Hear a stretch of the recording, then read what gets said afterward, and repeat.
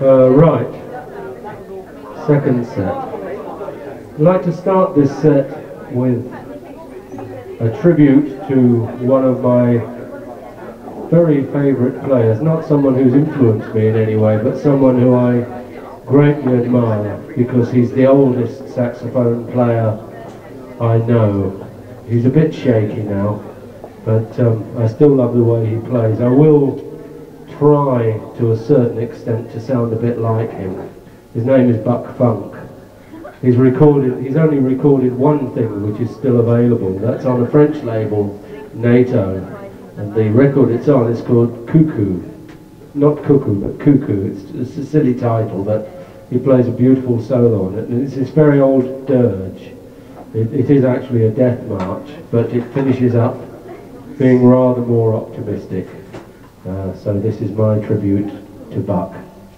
It's called West Lawn Dirge, and it's concluded with, as I said, a much more optimistic tune. Not optimistic to me, but optimistic to anyone who thinks they're actually going to get to walk with God one day. I'm sure I won't. But Buck thought that he would. And I think probably quite soon he'll find out whether he will be able to or not. But at the moment he's still just about alive. West Lawn Dirge and Just a Closer Walk with Thee. If I get fed up with it before I get to Just a Closer Walk with Thee, it will be part of West Lawn Dirge and then whatever else I decide to play. Thank you very much.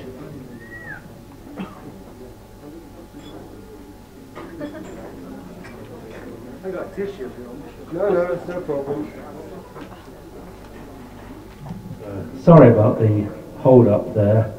I remember that I had half promised to half of the management that I'd play a few more references to tunes that he particularly likes. At least one of them will probably appear during this first piece of the second set, but it might not.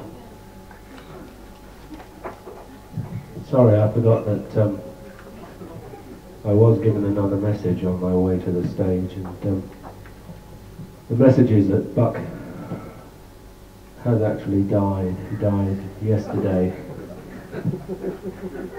It's okay because he was quite old, so it's nothing sad. He always did believe that there was a better world for him,